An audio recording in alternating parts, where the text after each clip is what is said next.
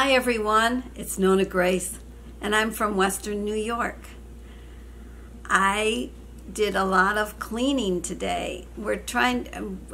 Emily has moved out of the apartment. Now I think she's officially out, pretty much. We just have the garbage to take care of and clean. And she's in the little house. And I've been bringing stuff home here so I can wash it. And right now I've got a load of wash going. So if you hear any noise, that's probably what it is. It's wash going in my washer.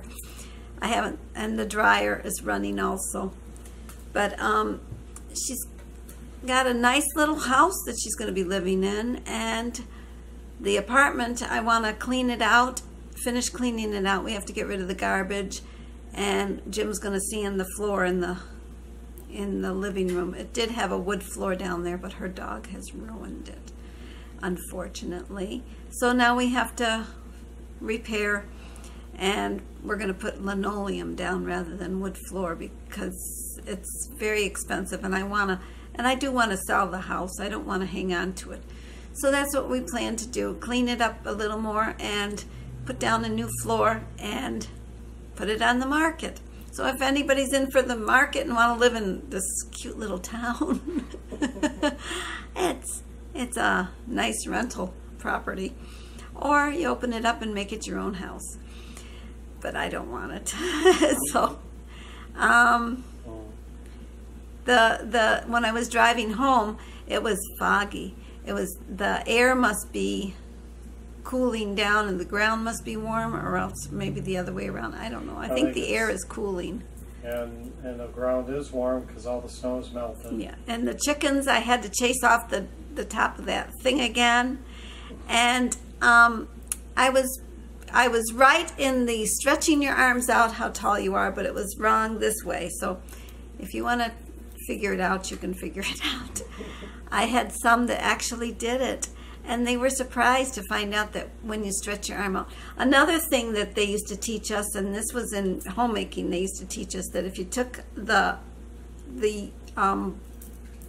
material, fabric, yeah, and you wanted to know about a yard, you used to touch your nose and take your arm out. And that's supposed to be about 36 inches.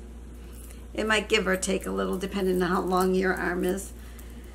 And also, if you want to measure by the inch, you can use this part of your knuckle, and you can guess. It's an estimated kind of thing, because I don't know if mine is an inch, and it depends on how big your hands are as to how big that inch is. So those are different measurements. So if you want to know how many feet it is, you can put your arms out and you can roll yourself on the wall, and you'll know how big a room is. Or it gives you a general idea. And if you want to measure out material, or you have to do string and you want to do so many feet of string, you just touch your nose and keep going, and it will tell you approximately. Keep your face straight. Yeah, don't look. Don't turn your head. Keep your head straight so that your arm and so you're at a right angle. Did you get that? My fingers look funny in the camera. Oh my goodness. I looked in the little view thing where you're not supposed to look. You're supposed to look right at you. And it did it again, but it was the corner of my eye. My peripheral vision is pretty good. I had it tested when I had an eye tested, and when I go in March again for my eye test, they will probably do it again, and they do the puffing to see if you have glaucoma, which my father had glaucoma, so they're really looking for it in us. Apparently, it's something that goes through families.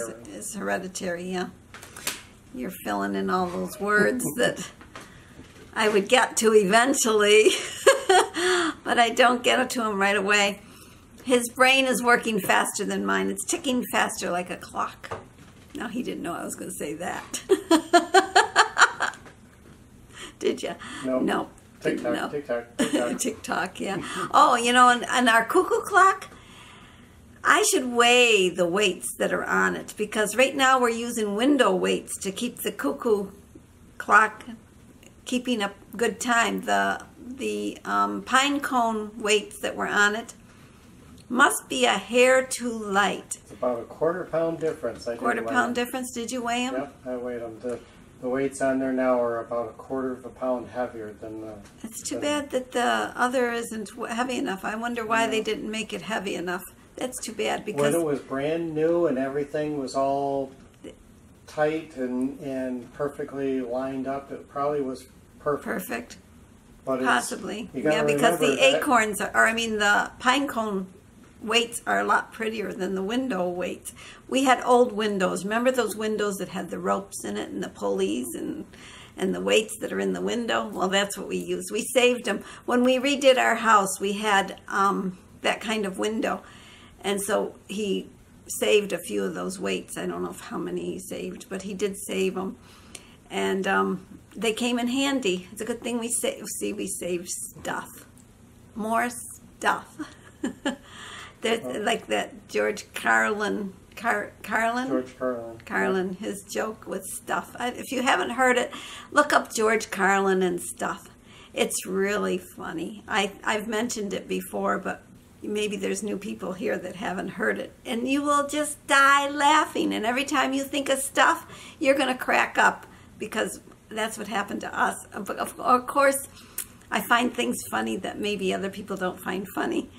But I did. We would go past a lawn sale and I go, oh, there's a lot of stuff, a lot of good stuff. And the stuff is really not good, but it looked good. And we would laugh. We were on the motorcycle at the time on a bike trip. And then we saw a bike, a bicycle bike. And it was the perfect size. And I thought, gosh, that would be great for the kids. I wonder. So we went and looked, and sure enough, it didn't need much of anything. I don't even remember what it needed. Tires. Just tires. And it was a perfectly good bike, and we got it for really cheap. And I thought, how are we going to take this home? Well, he strapped it to the top of our trailer on our motorcycle trailer that we had behind us. So we were able to bring the bike home with us, which was nice. So we got more stuff. And that's it for today. I guess we're going to stuff this into the computer. And I was going to say, back to the cuckoo clock. That cuckoo clock is over 40 years old because my parents had it long before we ever met. Well, then it's probably closer to 50 years. Or more if they had, because we've been married almost 40 years. I know. So my brother got it when he was stationed in Germany in the 70s, probably 71, 72, 73, somewhere in there. Early 70s. Yeah. So it's an old clock. It's just like us, ancient. Old and tired. No, we're not tired yet. Well, it is old. It's old and tired, but we're not old and tired. Are you old and tired? Nope. No. Neither are they. I heard them. I heard them say, "No, we're not old and tired." I heard them too. You heard them too? Okay. Well, we're gonna have to say goodbye so we can have a little coffee. I made some coffee, and I'd like a cup. I didn't give myself a cup, so I'm gonna have to go get it. So I will talk to you all again tomorrow. You have a great night. Bye.